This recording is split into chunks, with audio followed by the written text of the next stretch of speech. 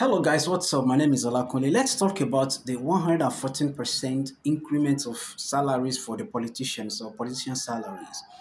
Though they are saying it's for the public servants or civil servants, but sorry, we all know that it's not always like that. It's in the favor of the politicians. The same people who are oppressing the poor, the same people who said, let the poor breathe, don't suffocate them, are the same people now bringing up the issue of salary increments. Let's not even talk about it has been approved or it has not been approved. The question is, should it even have been brought up in the first place? Should anyone even think about it?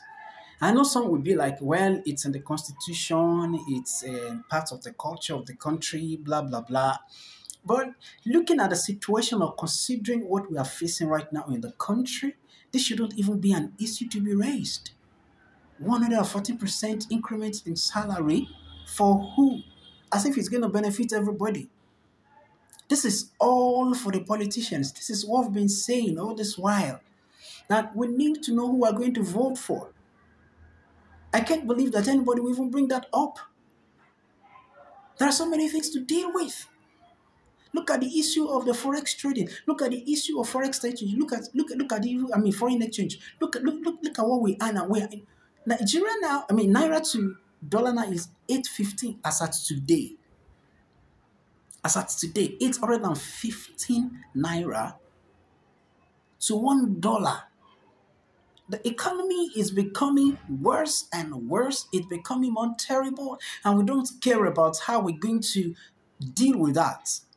We're not caring about how we're going to increase the salary of the same people who have been oppressed. So we are creating comfort for oppressors, creating comfort for thieves, creating comfort for people who are supposed to be in jail,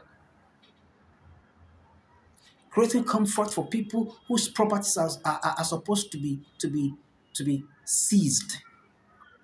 Look at what we are going through in this country. It's becoming terrible, more and more terrible. The leadership, the government is becoming more and more terrible, making life more difficult for poor people, making life more difficult for Nigerians. This is very, very unfair. Why should anybody bring the issue of increasing salary?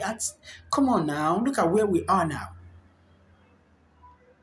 Look at where we are. And someone is bringing up the issue of salary? Wow. Wow. This is terrible. Well, I feel well, they are saying it's still a proposal. It's still a proposal. It shouldn't even be a proposal. Not to talk of having an approval. It shouldn't even be a proposal at all. It should not be brought up as a proposal at all. Not to talk of, okay, they are approving it or not. May God help us in this country. See, this time when we enter like this, I just pray that the mandate is taken back to the owner, because we all know the owner of this thing. It was robbed.